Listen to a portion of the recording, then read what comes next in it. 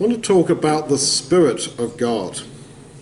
وقتی در مورد ماهیت خداوند صحبت میکنیم Now, the Spirit means the thought, the thinking inside a person. در واقع خداوند یه چیزی که در روح خداوند یه چیزی که در درون انسان ها هست. But it also means power. و در واقع قدرت هم هست، معنی قدرت هم هست. So God acts by his Spirit. خداوند چگونه در دنیا عمل میکنه؟ خداوند با این روحش، با اون چیزی که در وجود ماست، چیزی که با روحش در دنیا کار میکنه. But that action of God, the power of God, is always showing us his thinking inside him. His thinking. He's showing to us by all his actions. He shows us who he really is. با همه کارهایی که خداوند در زندگی ما انجام میده نشون میده که به فکر ماست، نشون میده که خداوند ما رو دوست داره، خداوند همیشه به فکر ماست.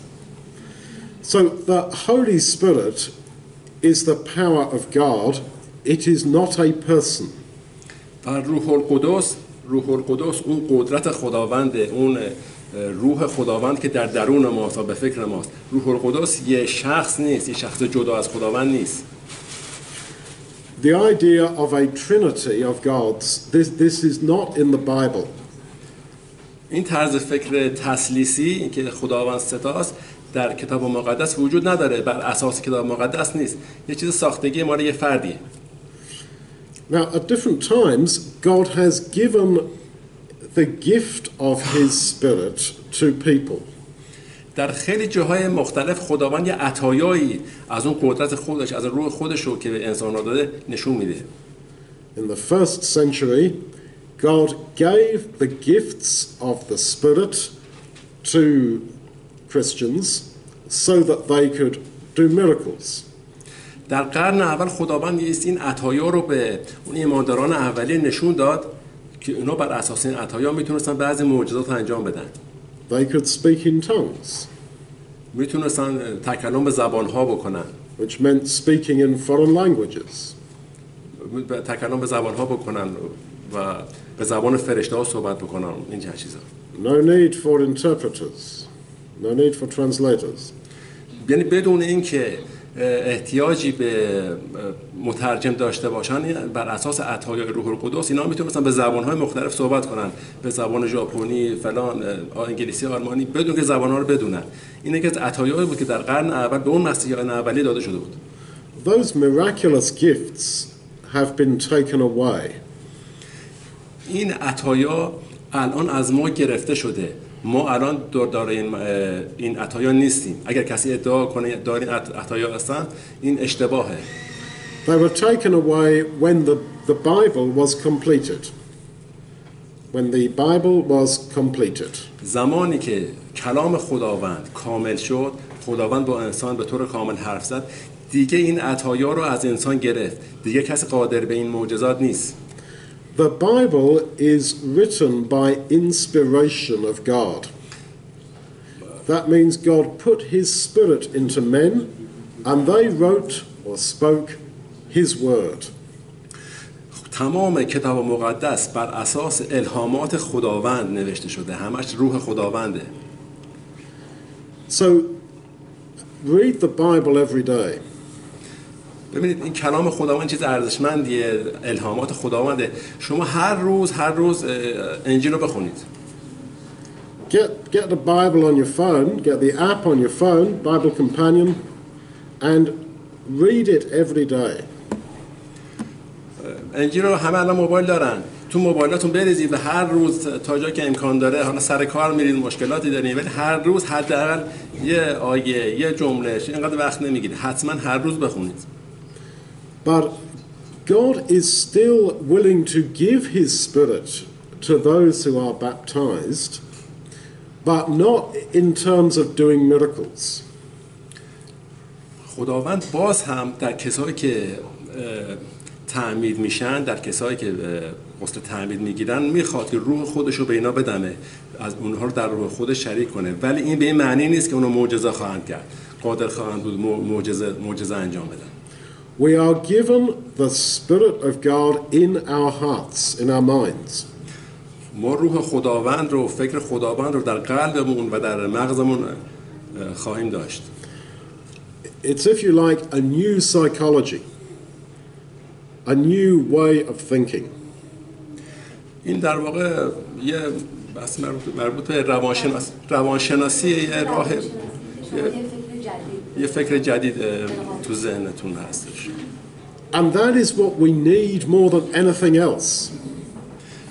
وقتی که ما خداوند داشته باشیم به چیز دیگه‌ای در دنیا نیاز نخواهیم داشت. We need the power to change, to think in a different way. Sorry. We need the power to change, to be different. ما به هر حال به قدرت نیاز داریم که به روش دیگه فکر کنیم. To look at life differently. تا به زندگی نگاه جدید داشته باشیم. The alcoholic needs the power to look at alcohol and not be desperate to get it. The alcoholic needs to have different eyes. So he looks at alcohol, but he's not going to touch it.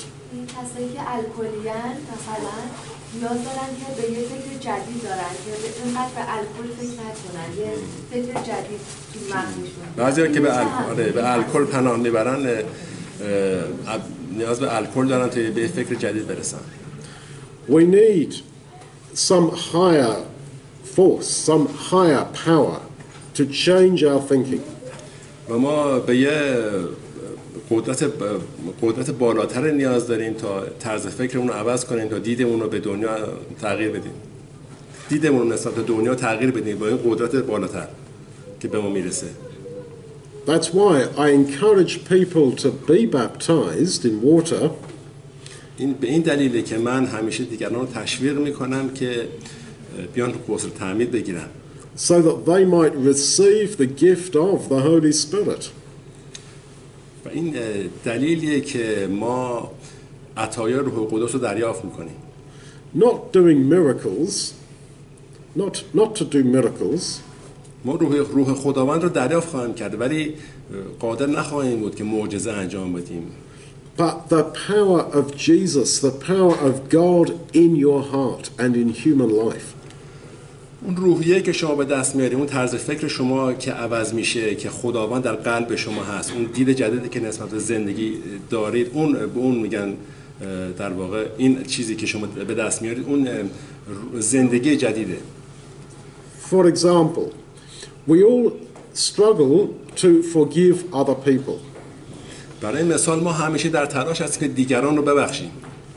How can I forgive him or her? خب ما حالا چطوری میتونیم دیگران رو ببخشیم؟ این قدرت بخشیدن رو چطوری میتونیم به دست بیاریم؟ Why do we keep thinking about what happened? چطوری میتونیم راجع به این مسئله فکر کنیم که چطور میتونیم راجع به یک مسئله واحد دائم فکر کنیم؟ We need God to operate on our head, on our brain, on our mind, on our spirit and change it. ما نیاز داریم که خداوند ذهن ما رو عوض کنه، در وجود ما کار کنه، در مغز ما نیروی خداوند کار کنه تا بتونیم قدرت بخشیدن و قدرت در واقع این مسیحی واقعی بودن رو به دست بیاریم. And he is willing to do that. و این چیزیه که خداوند میخواد ما انجام بدیم.